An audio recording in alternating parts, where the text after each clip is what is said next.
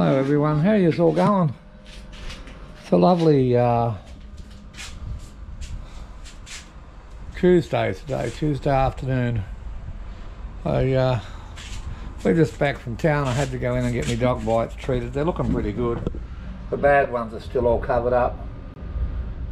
His canine teeth went in there and that's where he ripped my leg right open, and the rest are healing really well on that leg. And this leg you can hardly even see where they were. I heal pretty quick, which is good. Well, after we finished going to the doctors, we went into the shopping centre to do just a little bit more shopping and get a few supplies. And I tell you what, the shops, it's amazing how empty the shelves are. A lot of people must be panic buying. We only needed a bit of toilet paper and some powdered milk, which we got because we're always pretty well stocked up here. Plus we stocked the camper trailer up, I don't know, last week I suppose. But due to what's happening with this coronavirus, wow. In Australia, I mean, it's yeah, you wouldn't believe how empty the shops are. I'll put some links under this video. I mean, the World Health Organization, or the WHO, don't have the gonads to declare it a global problem yet, or a pandemic. Australia's already, like we're like most well-to-do countries. We got huge stockpiles of medications and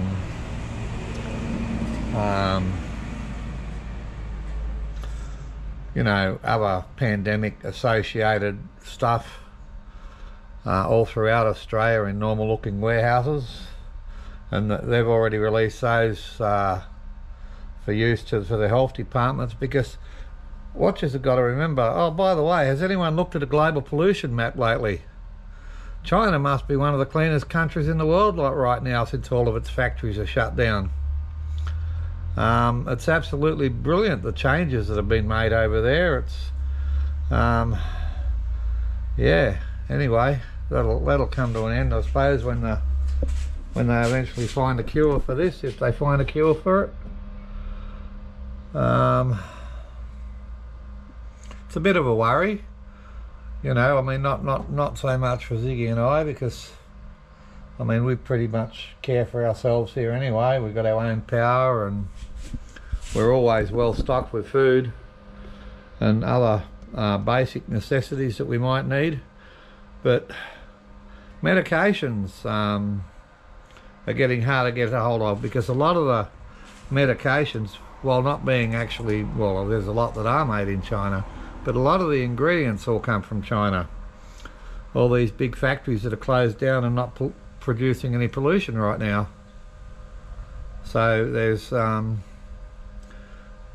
beginning to be shortages of some medications over here.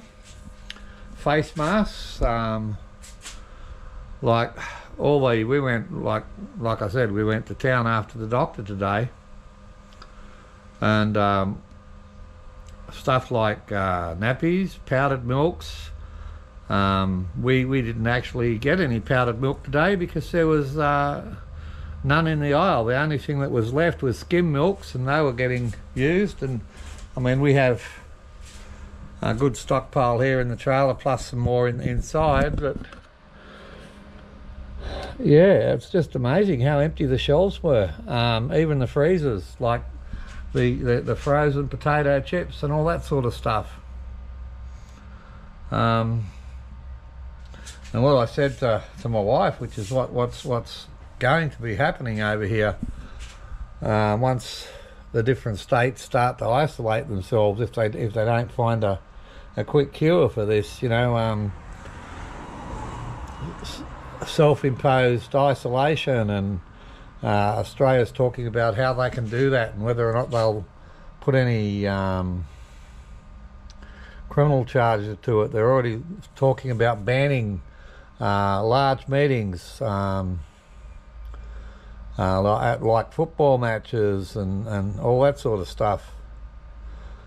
I'm going to put a link to that as well. I'll put as many links as I can. Where you all type, I'll just pin it to the top so you can go and see what's happening. But yeah, it's quite an eye-opener as to what's going on. I mean, this has only killed a few thousand people so far throughout the world. It's not even that bad as far as a flu virus goes.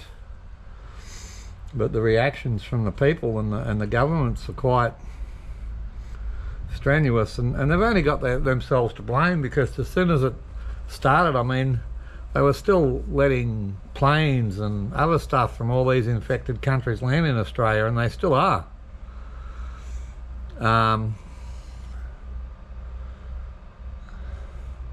Yeah, it's not how I would have done it, but anyway, it's not how many of you would have done it either. At the first sign of something like this happening, you know, straight away there would have been travel bans in place, and no flights in or out of these infected countries. But now Australia, it's you know, we're looking at, as they say, it's inevitable.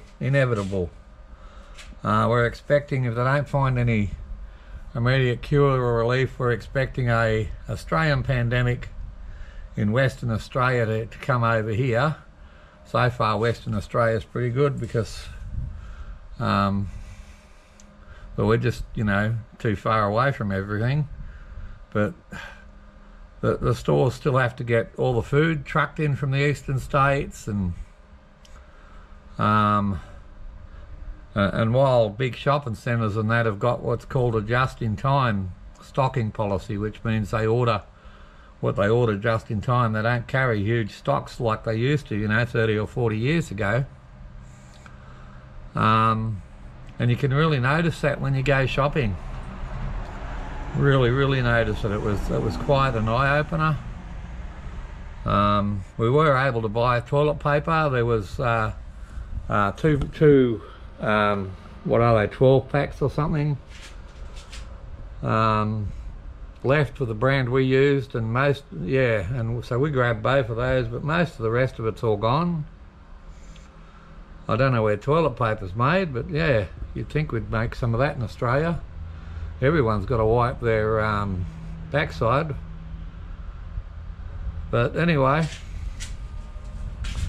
yeah, it was, I'm just letting you know what's going on. It was just, like, I mean, don't panic. I mean, people are already panic buying, for Christ's sake. You don't need to panic buy. Like, I mean, we've always got plenty of food on hand at our house, especially last week when we did a meat run and restocked the freezer and all that sort of stuff. But like you can see here, we were getting ready to go. This is all packed up. We hadn't packed the fridge or the freezer yet, which is under there, but everything else is packed. And of course the safest place to be at times like this is at home, where you've got your resources readily available to you.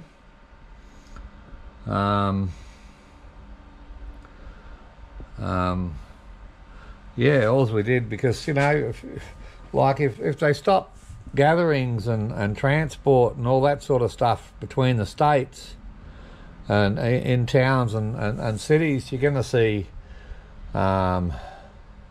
the freight companies, you know, not moving the freight, like all the fuel. It's probably the same in your country. It all comes, well, in Australia, in the country there is no rail network in Western Australia, which is why we've got road trains over here, which are just trucks with, you know, 2, 3, 4 trailers, depending on where you live in Western Australia.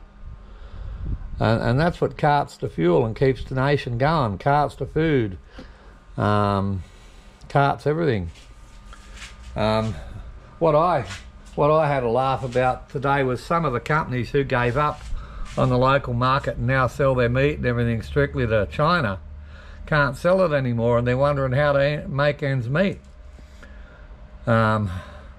Because of course the shopping centres found other suppliers, and they don't want new suppliers of the stuff they can get readily. So all these people that turn their back on the Australian market and the Australian people in the hunt for the mighty buck are now suffering, and I hope they suffer a lot, by the way. I hope a few of them go bankrupt,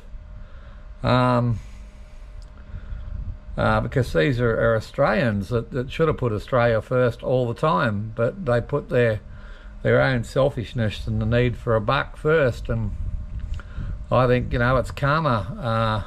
What goes around comes around. And yeah, I'm a firm believer in karma. If you're a nice person, nice things happen to you. If you're an idiot, then nothing but bad things happen to you all the time. And Ziggy and I, well, you all know us. I'd give my shirt off my back if somebody needed it more than I would. But and we got, I don't know, just I don't know, nice things always happen to us. But then you got other people, well, like these, yeah. Anyway, yeah, that's karma, people. If you're good to others, then good things happen. If you chase the mighty dollar and tread on everybody else to get it, then when something like this happens, nobody's going to give a shit about you. I certainly won't. But so yeah, that's what's happening over here. It's a bit of a ramble and a bit of a rant, but yeah, it was just a real eye-opener to go shopping today and to actually see all the empty shelves. And people are buying stuff like water. I'll never understand why people buy water. For the short term, water's all, you're only buying it in litre cans, and you're buying loads and loads and loads of it. You can get a 20-litre drum, people, put a filter on your tap and just get it straight from the water tap you got at home. You don't need to go and buy bottles and bottles and bottles of, which is just basically tap water that's been filtered. That always amazes me when I see people do that. They spend thousands of dollars on tap water in a plastic bottle, a 1 litre bottle. If they buy a couple, well, I mean, we got lots of drums here that we can fill up at a moment's notice, with the carbon and the carbon silver filters I got on that I put on, and that's gets my water crystal clear like rain, better than rainwater. It's beautiful stuff. Anyway, I just think it's weird that people buy the most weirdest things, I mean, they've still got water coming out of their taps, and in Australia the tap water tastes pretty good in most of the towns you're in. Anyway, there you go, there's my rant. That's what the trailer looks like when she's packed up, by the way. It's got Ziggy's chair, my chair, the table, the lights, PowerPoints, extension leads. She's all packed and ready to go, except, like I say, we didn't get the fridge and freezer done. But and we're not going to be getting it done. Maybe end of April, mid-April. We'll see what happens. We're just going to see what happens. Yeah, we'll see what happens. But it's good because I know there's a good month's supply of food just sitting in this trailer, let alone what's in the house. So, and that stays in this trailer. But because that's our camping supplies, we take them with us everywhere we go. I've told it before, we take enough water and enough food for a month, even if we're going out into the middle of the desert for a week. If you get stuck, it could take you up to a month before you get rescued, So you got to make your chances pretty good. And we just fully restocked this with even more than we usually put in it. So I think we did that last Friday. And the shelves, when we did that, by the way, there was still plenty of stuff in the shelves.